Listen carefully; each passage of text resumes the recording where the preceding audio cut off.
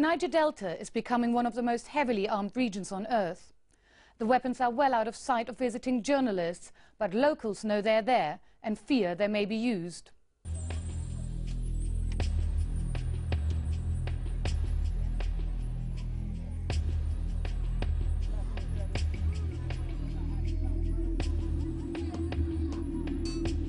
As frustration and poverty spill over into militancy and violence in the Niger Delta, the areas of the Ogoni ethnic group are affected too.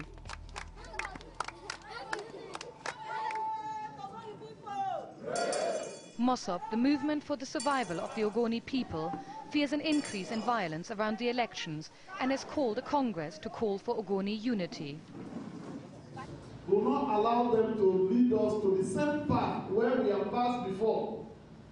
Because I know that what they want to do is to provoke us to do the same thing again so that we start killing ourselves. Each month, millions are going into this area. And our children are dying. There are no hospitals. There are no schools. As the rains are coming, there are some schools that I know in this country. The Mossop leadership remains firmly committed to resistance and to non-violence. Someone is collecting money on that. The people turn then to me, to Mossop.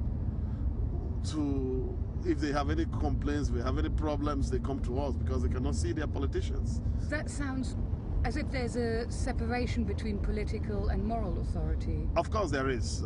Here, because the people trust those they can see and those that they can look at their own records and say, well, these people will be impartial, they can stand for me. And that's where you derive the moral authority from. The political authority sometimes is a creation of something that is artificial to the people. The elections are rigged, so the people do not believe that you are there on their mandate. Excuse me. Wait. Okay.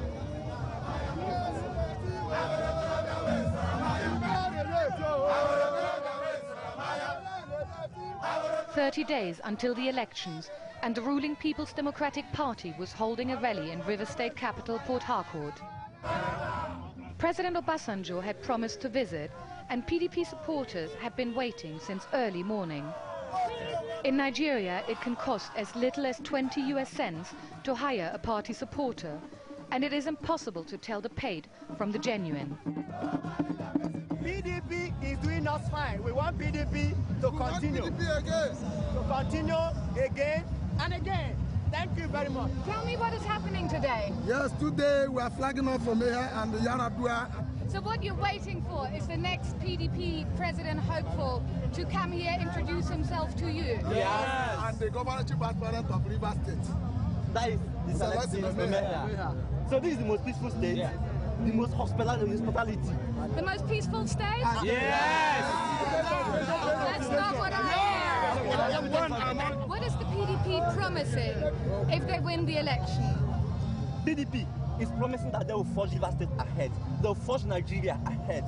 PDP is promising that they will improve agriculture, thereby giving people employment. PDP is at the same time promising that they will improve the infrastructure facilities in the state. With all the corruption charges in the news, how could the supporters tell who was honest? I cannot say for sure. They were eating some money. I cannot say they're corrupt. I cannot say for sure. I cannot say they're corrupt, but I know that this particular person will deliver. He's definitely not corrupt, you're saying? No. Yeah? What is the PDP slogan? PDP, power to the people. PDP, power to the people. When is the president coming then? Anytime from now. Anytime from now, he will soon arrive. But the waiting for the politician's arrival continued and confusion was spreading. It had seemed that Celestine Omea was confirmed as the PDP's next gubernatorial candidate for River State, but suddenly rumors were abounding that another PDP candidate, Martins Yellow, might be nominated as governor instead. We are supporting Omea for governor. He's our governor and he will remain. Nobody can remove him. We are mothers of Niger Delta, Bayelsa. These people were clearly supporting Celestine Omea as governor for River State. PDP is going to forge ahead, and that is why Celestine's candidature remains unshakable. Do you think if Obasanjo would try and change him, Obasanjo too cannot try it because the party will lose. Obasanjo is aware of it. Obasanjo is aware of it. And in fact, Obasanjo is supportive of Celestine's candidature. We are aware of that, and we are conscious of that. PDP! Power! PDP! Power! Finally, 7 hours after the start of the rally, the new PDP presidential candidate, Umaru Yar'Adua, arrived.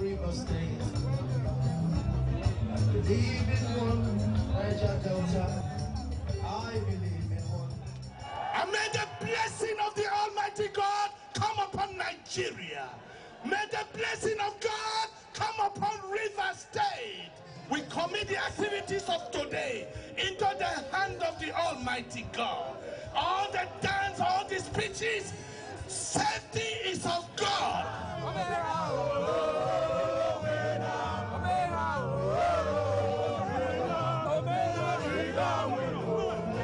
These are the Celestine supporters, and he's not around.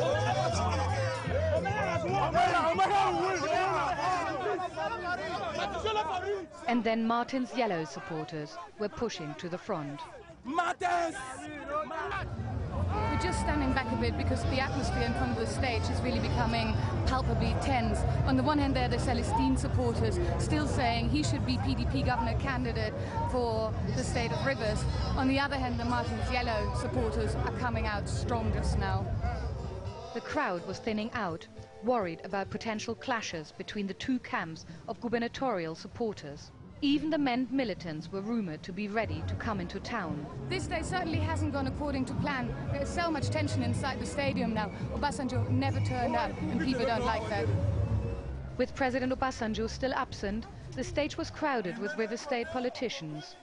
Current PDP Governor Peter Odili, under investigation by Nigeria's anti-corruption authorities for the misuse of around $800 million and with a potential court case pending, presented his choice for future governor.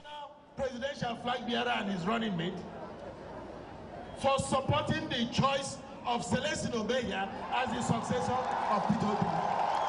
Let me stand as a surety and a guarantor that Celestine Obeya will perform better than Peter Obi. Thankfully, this rally ended without incident. But the politicians are collecting supporters, and the violence and rigging of the 2003 elections have left a legacy of fear.